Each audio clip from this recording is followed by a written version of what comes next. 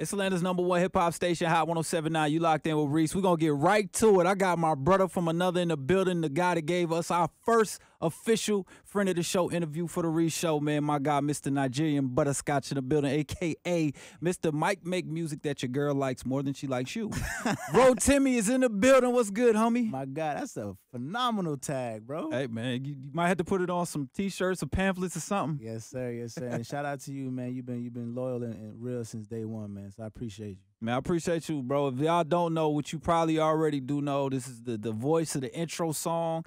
This is the voice of Love Riddim. Hey. You know what I'm saying? And the voice of the song that played last night at the end of Power. We're going to jump right into that. Man, it was a lot of you last night on the show. Bro, you know, it hit me yesterday, too. Even after the show, we went to a little lounge, and they were watching it because they were playing music. Right. So they were watching it with no sound, the subtitles.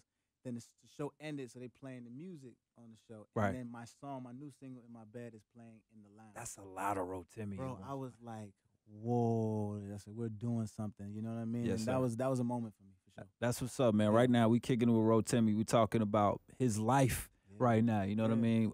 Let's jump right into Power. And then, spoiler alert, I'm telling y'all right now, if you haven't seen Still Dre, that episode that aired last night, spoiler alert. All right, let's go ahead and get into it, man. It showed a lot of different layers of you. Yeah. And it gave you room to do a lot of different physical things with your acting. Yeah. How did it feel when you reading through the script and getting ready to shoot? So people don't know that we get the script maybe like 4 days before, you know, so I had to learn 60 pages worth of work in 4 days. And I've never done that before. First of all, I've never been in like a mini movie that's all me. Yeah. And then also I never had that much material so fast. So when I read it, I said, wow, like they show me so much love because I'm able to be happy, be sad, be scary, be hurt, be a dad, sing gospel music. Because that was like your first note. You came in, you singing to your daughter on the show and all of that. Yeah. That's what's up. It was love, man. And so the fact that we had that moment and people were really affected by the scene with Dre and his mom. Right, you know, and that pulled a lot out of me too. So it was amazing.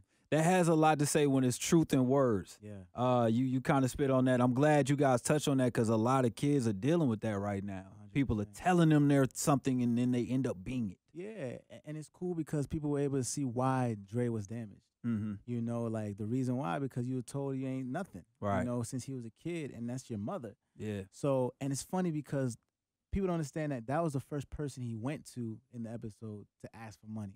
If she would have said yes, it'd have been good to go. It'd have been good to go. Right. And he turned into what he knew best. Right. The scene right after with Tasha. You know, so the writing was brilliant, and they allowed me to play a lot, man.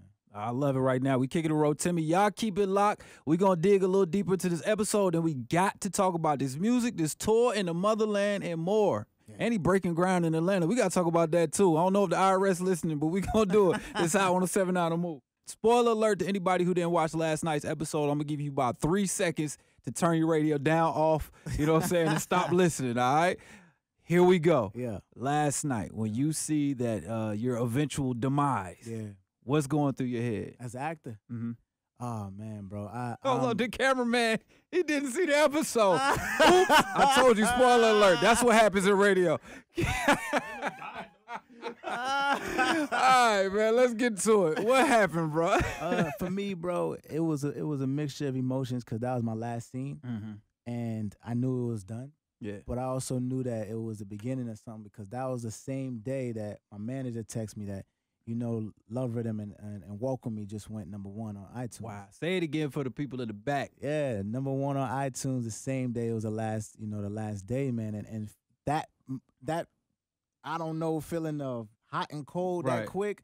It was like, you know, God was like, man, I got you. Don't worry about nothing. And it was a family, man. You put 6 years into something, and you know it's iconic, it's legendary, and it comes to an end. You're just more excited for what's next. I love it, man. Right now, we kicking it with Rotimi. We talking about his role as Dre on Power. One last question on that, because we got to get to the music and some other things. Let's get it. Man, that scene with you and Lorenz take. Yeah. When he was at, oh, you leaned into it, huh? Yeah. Was that ad-lib? Nah. That wasn't the scene. But he's so ill, bro. He's so ill. Like, he'll take something and make it crazy. You know what I mean? Like, a legend, and I learned so much. And he's a brother for life of mine. But like, I learned so much from him, like just how to be professional, how to be your own individual on set.